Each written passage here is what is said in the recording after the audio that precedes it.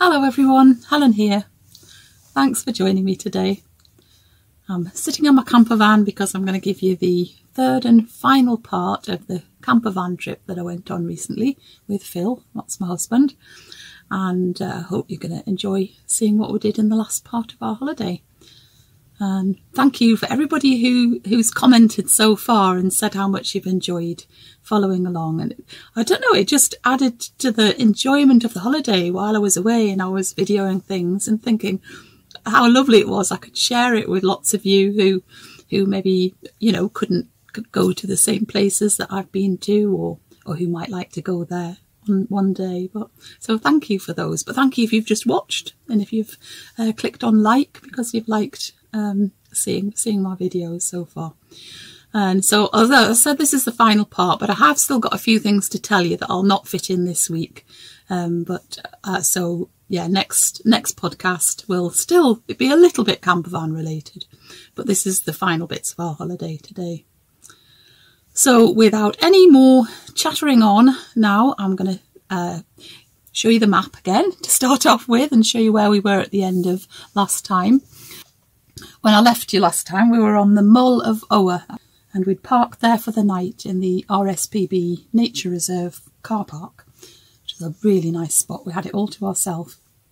Sometimes when you're camping, you have to find an alternative way to do things. And on the morning of our 9th day, I decided that I just had to wash my hair. So we just boiled up a bit of water in the kettle, and I washed my hair in the washing up bowl on a picnic table that was near the van. It was a really wonderful place to have a hair wash. A much better view than being stuck inside a bathroom, and it'll definitely stay in my memory for quite a long time.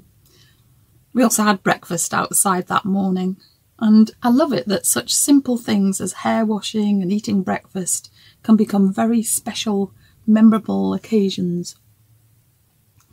Well, it was soon time to set off and return to the lumpy bumpy road across the moorland and away from our amazing overnight spot.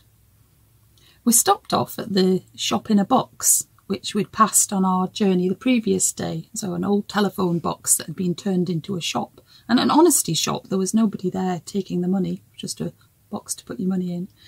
And it turned out to be selling locally made items to raise funds for the RSPB, which is the Royal Society for the Protection of Birds. And so I felt enabled to buy something to support this excellent charity. I chose a tea towel, which is a gift for the camper van, and a card. And both of these were decorated with prints, I think the lino prints of local flowers. Well, we soon got to the place where we'd first arrived on Islay, in Port Ellen.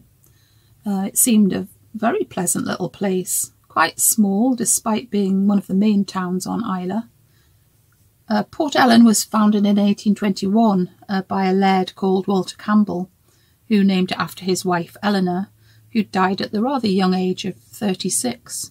We were actually on the hunt for toilets, as usual, and somewhere to have tea and cake.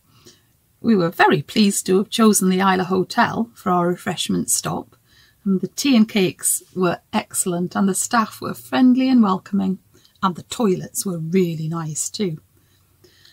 We then had a little wander along the main street and came across a combined post office and craft shop called the Blue Letterbox. I never like to miss a good shopping opportunity, and I did indeed find 2 or 3 things that just had to come home with me, but I'll show you those next time. Our next stop was by a beach near Port Ellen, where we parked and we took a walk around the bay to see the iconic square lighthouse that I pointed out in last week's podcast, which we saw from the ferry as we drew closer to Islay.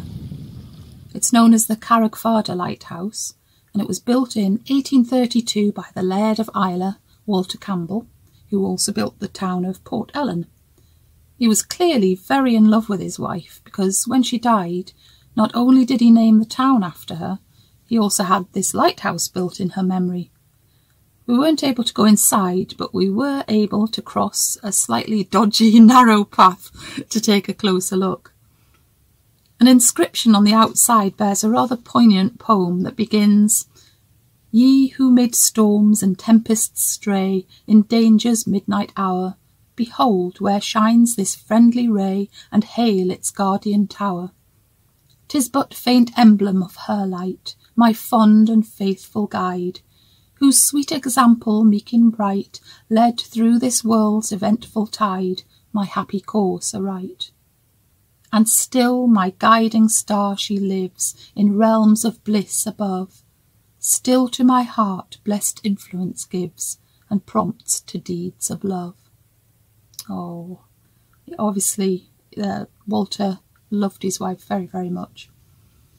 On our way to the lighthouse, we'd seen a sign pointing to somewhere called the Singing Sands. So obviously we had to go and investigate.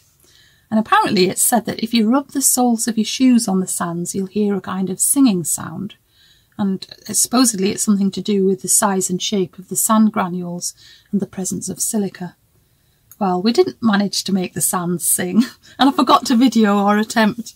But the gorgeous beach definitely made our hearts sing.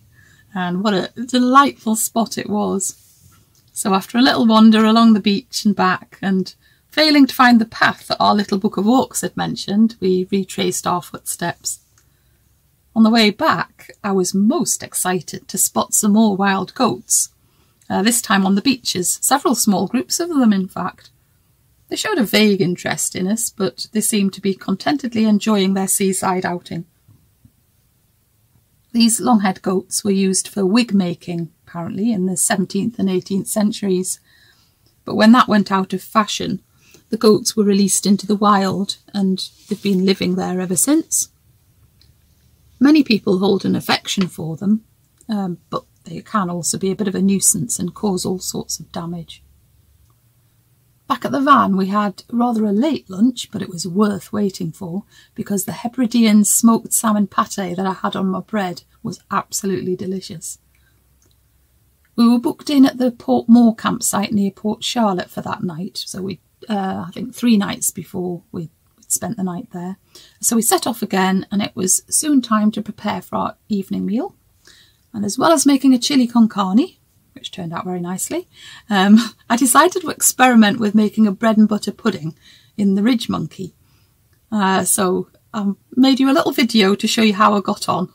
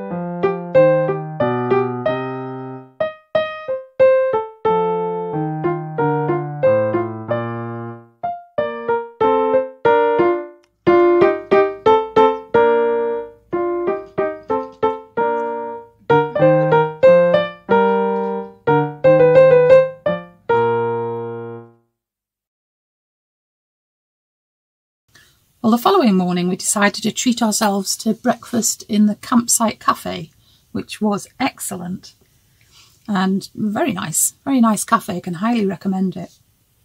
And we also had a little wander around the campsite, because right in the centre of it were the remains of a Neolithic chambered tomb. We had a wonderful drive to 2 villages on the southern tip of Islay, called Portnahaven and Port Weems, and hopefully you can see them here on the map. The weather was absolutely glorious that day, and we had sun and blue sky all day long. This area of Islay is called the Rins of Islay, where 2 villages were set up in the early 1800s to rehouse people who'd been made homeless by the Highland clearances in the late 1700s. We had a lovely walk around these very pretty villages of whitewashed cottages. Portnahaven is wrapped around the steep sides of a little inlet with a little beach at one end, and it just seemed so idyllic on that sunny day, though I'm sure they have plenty of grey, wet, stormy days where it probably feels much less attractive. But on the day that we were there, it just felt that time had slowed right down and there was no need to feel rushed or pressured by anything. The church in Portnahaven is rather interesting. After the Jacobite rebellions of the 18th century, many churches were left in ruins, so in 1823 Parliament set up a commission to have some new churches built in the remoter parts of the islands. Portnahaven was one of these churches. However, it is slightly different because it has two separate entrances, and which we read were one for the people of Portnahaven and one for the people of Port Weems. But I couldn't find anything mentioned anywhere to explain why the people of the two villages wouldn't have wanted to mix. It does seem quite strange. Across the water from Port Weems is the Green Hills of Islay lighthouse, built on the tiny island of Islay by the 19th century lighthouse building Stevenson family, the same family that the writer Robert Louis Stevenson comes from. All around the coastline of Islay there was a large number of seals who were making quite a haunting sound as we walked along. It was a couple of days after the death of Queen Elizabeth had been announced, and hopefully you can just hear them as a sad accompaniment to the flag that was flying at half-mast. We took a bit of time to stop for refreshments in Port Weems when we came across the Cake Cupboard, a mini cafe set up outside someone's house. We chose drinks and some delicious homemade cake, fresh pear ginger cake and some pineapple upside down cake, and we sat on a bench enjoying our beautiful surroundings. The sun continued to shine on us as we drove to Port Askaig ferry terminal over in the northeastern corner of Islay. We'd chosen not to go across to the Isle of Jura on this trip, but we had fantastic views of the mountains on Jura, which are called the Paps of Jura.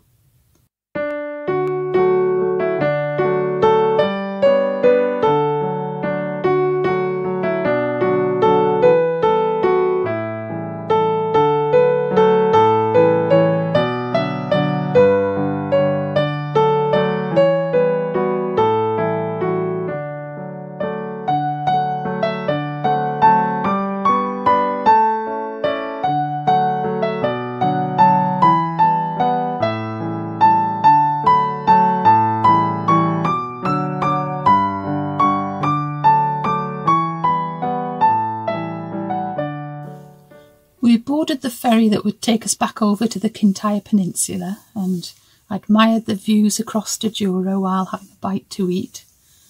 And I then spent the rest of the 2-hour journey charging up my laptop and sorting out lots of my photos and videos. We hadn't had any electric hookup for about 5 days, so I was glad to be able to make use of this facility on the ferry, because I'm not able to charge up my laptop in the van. So once off the ferry, we drove a short distance to a much smaller ferry terminal. We had lovely views across to the Isle of Arran. They were amazingly clear, and you can see that Arran is quite a mountainous island. And although I don't think we could see the highest peak, Goat Fell, from this angle, we hoped that there might be the whisker of a chance of catching the last ferry of the day to Arran, but that would only have happened if the Arran ferry had been a bit delayed.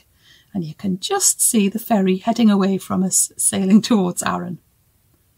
Still, that turned out to be quite fortuitous, because it meant that in our search for an overnight spot further along the Kintyre coast, we came across a beautiful little castle at Skipness. What a gorgeous setting for a castle, especially on such a sunny day.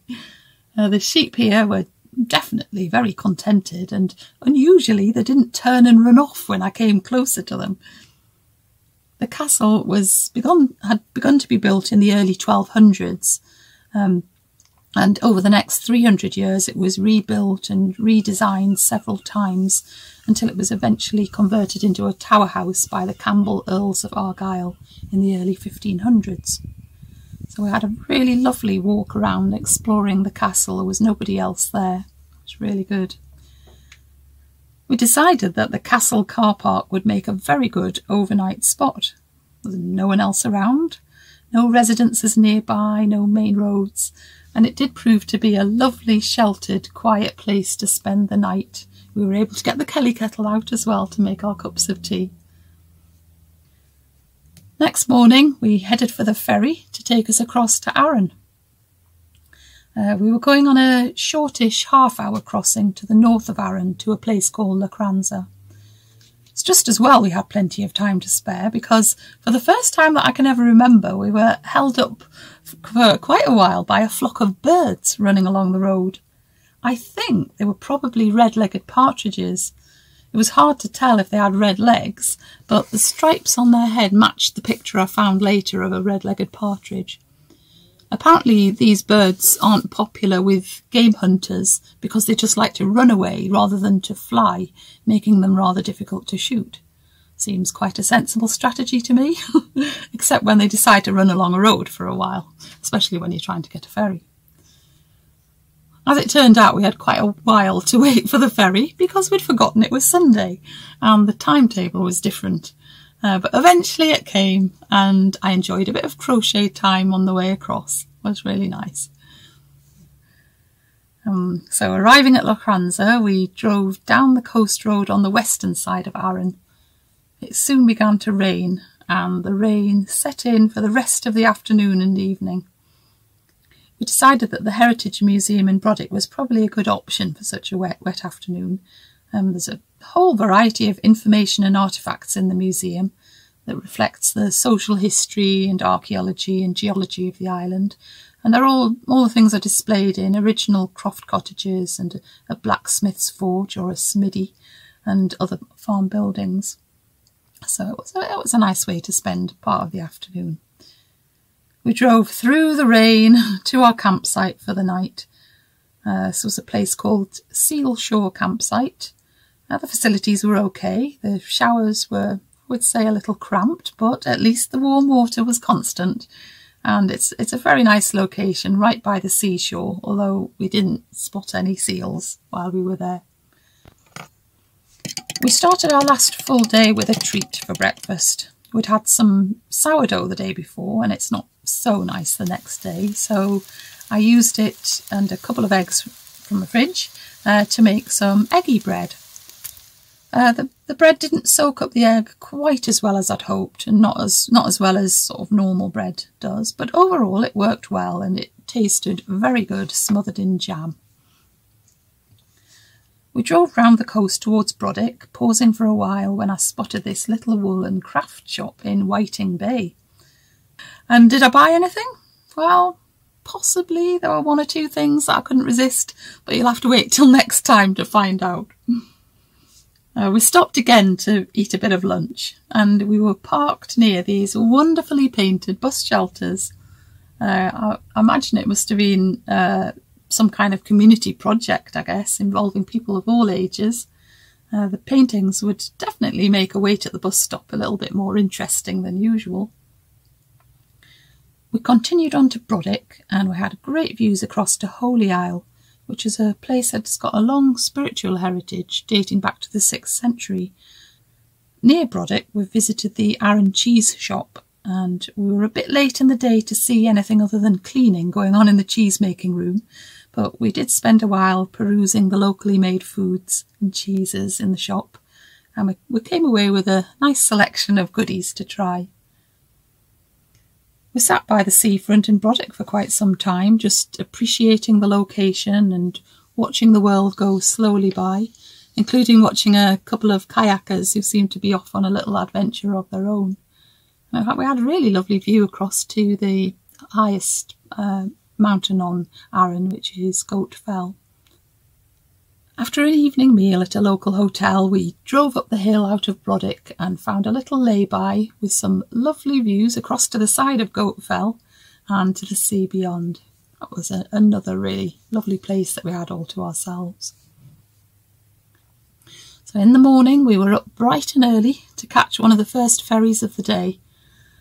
And because we checked in with plenty of time to spare, we were able to make cups of tea and eat some breakfast in the van while we waited in the ferry queue. But there was only one person ahead of us when we got there, so we did have a bit of a wait, but we didn't want to miss it.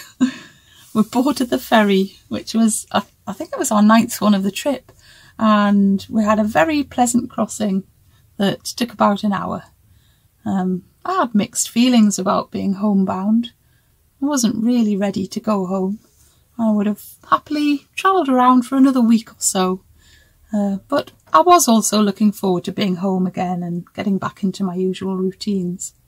So we disembarked at Ardrossan on the mainland and we headed for home. And that was it. That's it. That was our holiday. We had such a great time. I really enjoyed every single bit of it. And I can't wait to go away again. We haven't got any actual trips planned. We've got ideas of where we'd like to go. But of course we've got the colder months coming up, so I'm not sure what it's going to be like being in the camper van over the colder weather. We have got heating, so it should be okay. Should be nice and cosy. But I don't know, I'm just quite surprised at myself at how much I can't wait to go away again, because I am quite a home person. I absolutely love being at home, and I think, as one of you said in the comments, I think a couple of episodes ago, that this really, the van is like a little bit of home. It's a little secure place, and sort of, so you have that with you, and it's just that every morning you wake up and you have a different view. So it's really great. I can't wait to go again. I have got one or two more things to tell you and to show you, but I'm going to save them until next time and update you on the crafts that I did while I was away and what I've been doing since. And it's also a bit of a special episode as well, so I've got all sorts planned for the next episode. So until I see you again, take good care of yourself, keep nice and busy, and I'll be back soon. Okay then, bye.